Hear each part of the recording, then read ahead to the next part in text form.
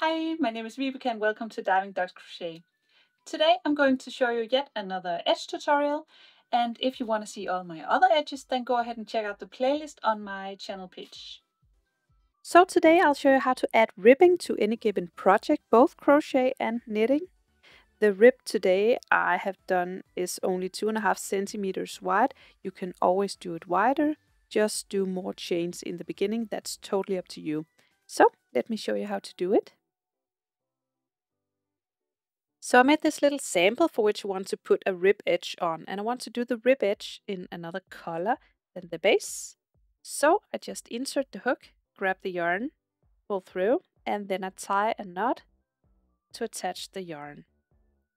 And then I begin. So I insert the hook and pull up a loop, and we are now ready to start. Then I chain 6. 1, 2, and 6. Then I do 1 single crochet in every chain, skip the first one, move on to the second chain and single crochet. And then continue with 1 single crochet all the way to the bottom.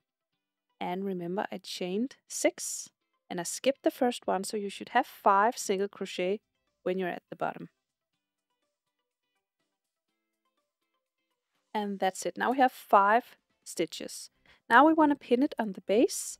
So you have this next stitch down here. You attach the yarn over here and you have this next stitch right here. You will do 1 slip stitch in the next stitch. So insert the hook, yarn over, pull through, pull through. Then you find the next stitch, the one after this, insert the hook, yarn over, pull through, pull through. Oh, and now we turn. So now you have your 2 slip stitches on the bottom. We just pretend they don't exist and move on to the 3rd stitch after that. So skip the 2 slip stitches and move on to the 3rd stitch and do a back loop single crochet into this. So insert the hook in the 3rd stitch and back loop single crochet into this. And continue all the way to the top with 1 back loop single crochet in every stitch.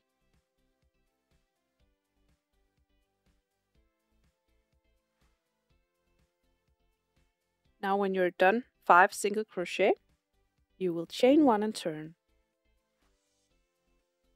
Then skip your turning chain, move on to the second one and back loop single crochet.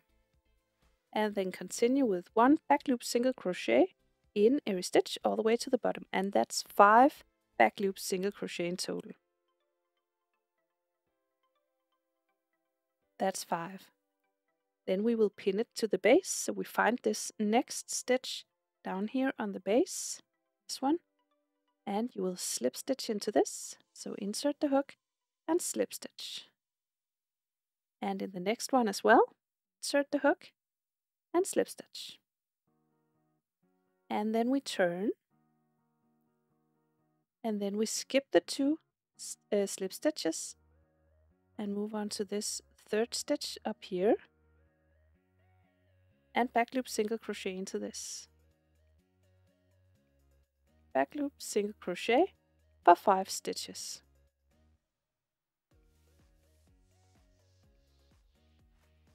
When you're at the top, you chain 1 and turn.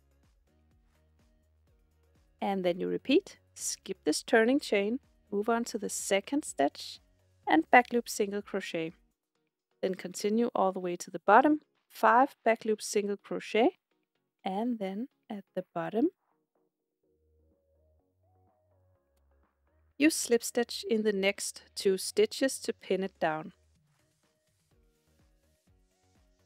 Then you just repeat the same steps again and again until you're done, and that's how you add a rib edge. Bye!